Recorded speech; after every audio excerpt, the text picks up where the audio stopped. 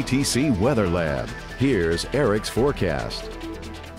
Hope your weekend's off to a great start and you were able to find a way to try and cool off. As for the second day in a row, we hit 95 degrees on the thermometer. Heat indices getting into those triple digits, and it's just going to continue to get hotter as we go through the summertime months. So it is here and it is not going away anytime soon. But it does look like we could have the chance for some increasing showers a little later on in the upcoming work week. But taking a look across the country, area of high pressure continues to be in control in the northern Gulf of Mexico. That is keeping us high and dry with the summertime temperatures. But you do see more severe weather is making its way through the Great Lakes region as we have some severe thunderstorm watches and warnings up along the Toledo over to Cleveland area.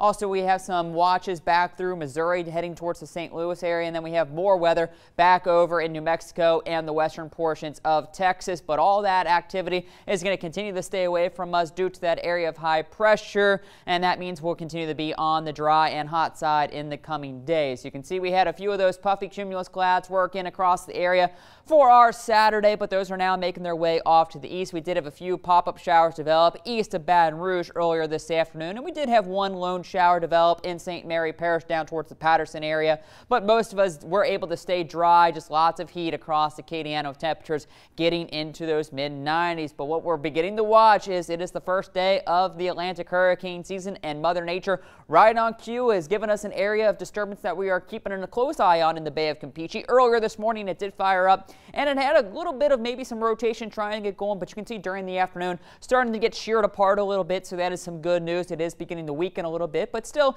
60% chance of development over the next 5 days, and it's going to stay relatively stationary in the Bay of Campeche and southern Gulf of Mexico in the coming days. Slowly, I think this moisture makes its way in along eastern Mexico, and then will begin to work its way up the Texas coast before eventually getting us at least a chance for some showers by about Wednesday into Thursday. But in the meantime, not looking too bad. We'll wake up to dry conditions with some clouds around tomorrow morning. And then during the afternoon, a mix of clouds and sun, maybe a stray shower down along the Gulf Coast. Tomorrow evening, we could have a wave of a few scattered showers try to work in, but I think the model's overdoing this a little bit here. I think I'm only going to go about 10% for the rain chances for our Sundays. I think that area of high pressure keeps and suppresses that activity. By Monday, though, you see by the afternoon, a little better chance for maybe a few scattered showers again along the coast areas, as we will have a weak front trying to push into the area. But I think for the most part, the next couple drives are going to be on the drier side. Even into Tuesday, I think we stay mostly dry as far as our weather. Can't rule out one or two pop-up showers during the afternoons, but I do think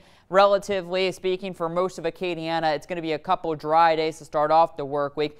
Moisture levels, though, coming out of the Gulf will start to increase by Wednesday, so I do think up to about a 30% chance for at least a few isolated to scattered showers pushing into Acadiana by Wednesday afternoon. But you can see there's that slug of Gulf moisture beginning to make its way up the Texas coast by Thursday. So Thursday morning, we could be waking up to a few isolated to scattered showers, but I think by Thursday afternoon, better chance for some more moderate to heavy showers pushing into Acadiana.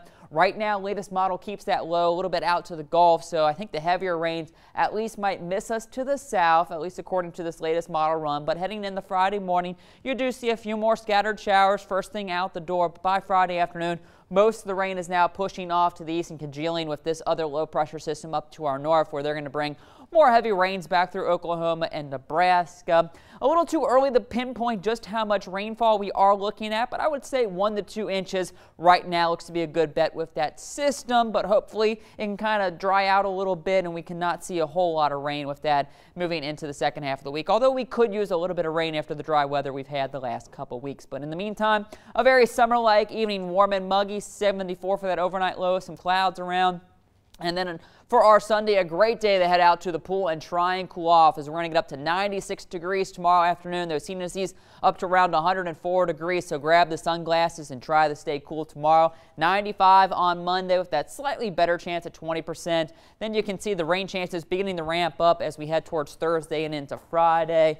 But then beyond that, back to more of the summertime pattern with temperatures in the lower 90s with about a 20-30% chance for a few hit or miss showers during the afternoon. But it does look like Thursday will be the best chance for some rain. All right, thank you, Eric.